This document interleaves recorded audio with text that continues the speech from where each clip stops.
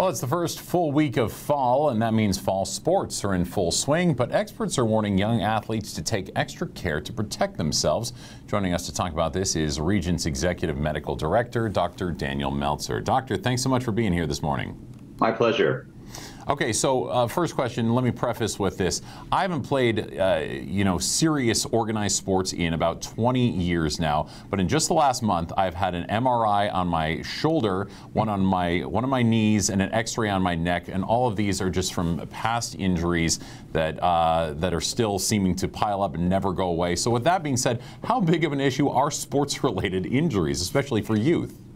Clearly, they're a big issue. Thanks for contributing to the domestic product of the healthcare system there, Matt. They're pretty common. They're about 20% of all injury-related visits that we see in the emergency department are from sports injuries. And despite your trials and tribulations, they're actually particularly common amongst adolescents and young adults. About 70% of these injuries are in kind of the 10 to 20-year-old range, and not surprisingly, more common in males.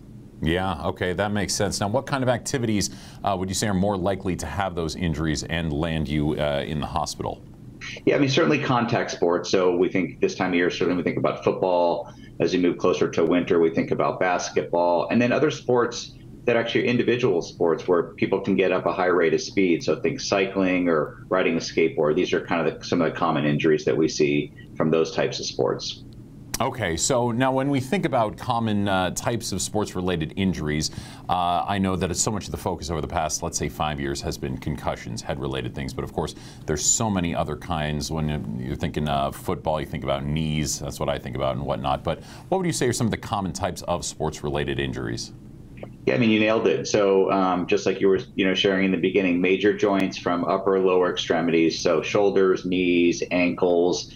However, to your point, amongst children and adolescents, we know that sports and recreational activities contribute to about 20% of all traumatic brain injuries. So sustaining a head injury from sports can be anything from, a mild bump on the head or a cut to something more serious like a traumatic brain injury.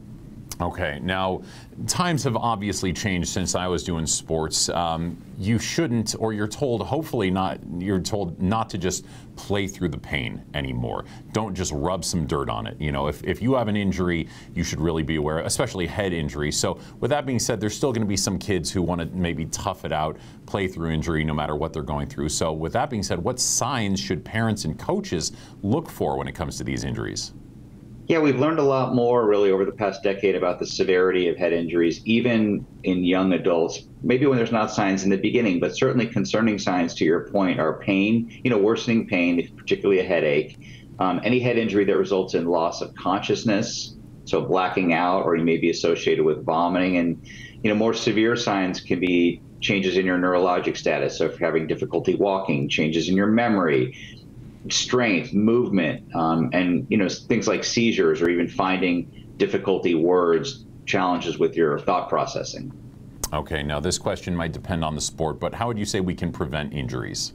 Yeah, certainly. So, think about football this time of year, for example. So gearing up, so making sure that we're wearing the right protective equipment for joints. That may be things like shin guards, wrist and knee protectors. For more aggressive contact sports, we always want to make sure we're wearing helmets, and that includes things like cycling and skateboarding that I mentioned. Making sure that we're in shape. So for kids in particular, we always recommend a sports physical with their child's healthcare provider to make sure that they're physically fit, heart, lungs, joints, etc.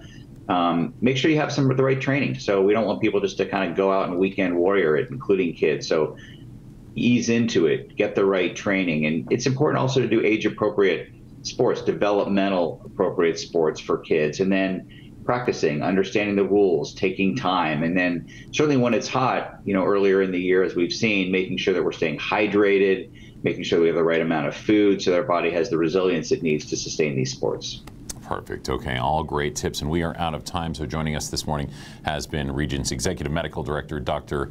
Daniel Meltzer. Thanks so much for being here, Doctor. Thank you.